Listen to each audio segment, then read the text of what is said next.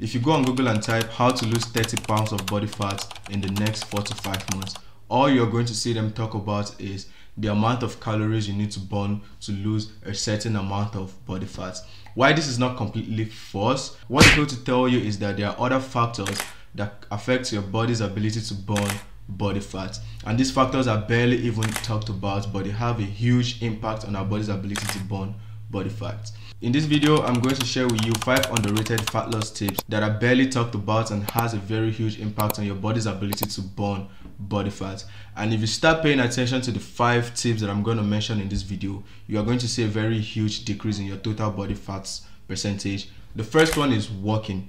This is one of the most sustainable form of cardio. Just by walking on a daily basis, you're going to increase your total energy expenditure, which is going to help you burn more calories. There has been a study conducted on 2 different groups. One group was placed on a low caloric diet and the other group was placed on a low caloric diet with walking. At the end of 12 weeks, both groups were able to lose the same amount of weight on the scale, but the group that was placed on a low caloric diet with walking lost about 6.12 kilograms of fat mass in the process. The general rule of thumb is to walk for at least 200 minutes in a week. This could translate to you walking for 30 minutes every single day. Just by incorporating walking into your daily activity, you'll be able to increase your total daily energy expenditure, which is going to translate to you burning more calories effortlessly during the day. So instead of living a lifestyle where you're going from your house to your car, from your car to work, sitting at work for 8 to 10 hours, hopping back into your car, coming back home, you can incorporate just walking to your daily activity. This is not only going to help you boost your cardiovascular health, but also increase your daily energy expenditure, which is going to help you burn a lot of body fat. The second underrated fat loss tips is to swap out all the processed food with whole foods. This is going to make a very significant change to your total daily caloric intake. Imagine you have 100 grams of chicken breast and 100 grams of Milka Oreo chocolate. 100 grams of Milka chocolate Oreo contains about 565 calories. That is almost 5 times the amount of calories that you're going to get from consuming 100 grams of chicken breast. This is why it's always advisable to swap out all the processed or sugary foods that you're eating and focus on eating more whole foods. That way you're going to consume way more calories, more quantity of food, and high nutrient dense food. This will help keep you satiated longer during the day. If you're stuck on eating a lot of processed food, the sugar that you get from processed foods increase the cravings that you're going to have during the day. This is going to make you crave more sugary food. This is also going to keep you hungry all the time, and that way you're going to struggle with overeating. Most times when you feel like you're hungry, you're not really hungry, you're just feeling like you are hungry, and that feeling can be caused sometimes by excess sugar from processed food. Just by limiting the amount of processed food that you consume on a daily basis, this can drive down your cravings. This can help keep you satiated longer and also decrease your total daily caloric intake. The third underrated fat loss tips is strength training. Have you ever wondered why some people eat so much and still manage to stay lean and be in good shape all year round? It is because they spend time building a lot of muscle mass that their body requires a lot of food to maintain. There is a popular saying that we are not obese or fat, we are just under-muscled. You see, after 6 months of weightlifting, your body is going to require more food to sustain the muscles that you built. We've all been stuck on the numbers on the scale, focusing on how much calories that we can burn on a daily basis. But if we can shift our mindset from what we can burn to what we can actually build, that is from burning a lot of calories to actually building a lot of muscle mass, that is going to help you lose more body fat in the long term and also be able to keep it out without having a rebound. Because what you don't understand is that even if you go on a caloric deficit, you lose a lot of weight, you lose a lot of muscle mass, and you lose a lot of fat mass also in the process. At the end of the day, when you stop being so active, you're going to have a likelihood of gaining all those weight and body fat that you dropped back. But if you focus more on building a lot of muscle mass, even if you become inactive for a period of time due to some circumstances that you might not be able to control, your muscle mass is also going to help preserve your weight and prevent you from gaining all those weights that you lost back. So shifting your mindset from losing weight and body fat to building a lot of muscle could be a more sustainable approach to lose body fat and keep it off for the long run. Using cardio as a fat loss tool is like spending your last money in the strip club. Eventually all that money will finish and you become broke.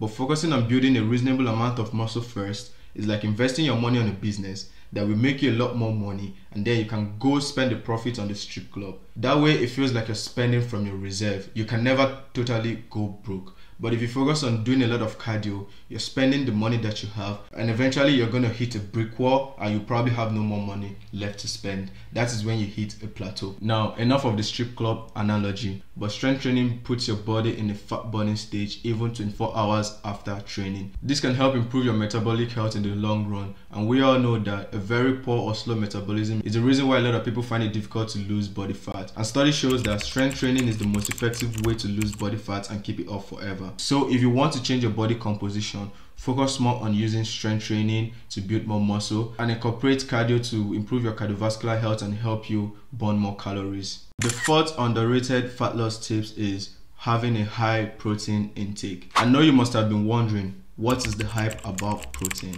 Well, let me explain to you. You remember when we said building a lot of muscle mass is the key to long-term sustainable fat loss and metabolic health?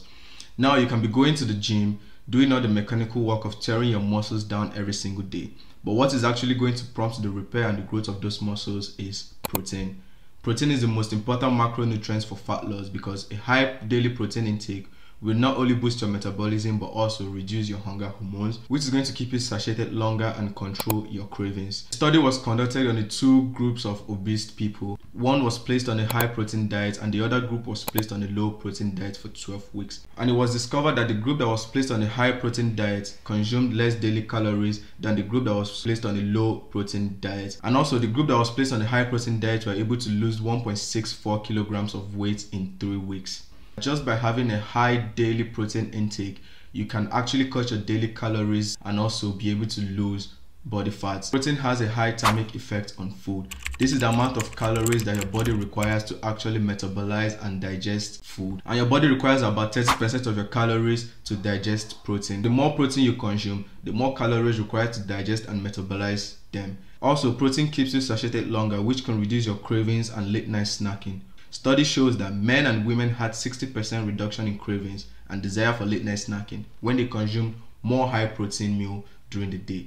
So a simple trick is to start your breakfast with a high protein meal. This can help you keep the cravings away and also keep you satiated longer during the day. So now the big question is, how much protein do we need on a daily basis? You need at least 0.6 gram of protein per pound of body mass. Let's say you're 165 pounds. You need at least 0.6 gram of protein for each pound of body mass. That would equate to you consuming 100 grams of protein daily. And if you can stick to hitting your protein target on a daily basis, this can help you build more lean muscle mass, and the more lean muscle mass you build, the more you improve your metabolic health and the more fat that you'll be able to lose in the long run. The fifth underrated fat loss tips is stress management.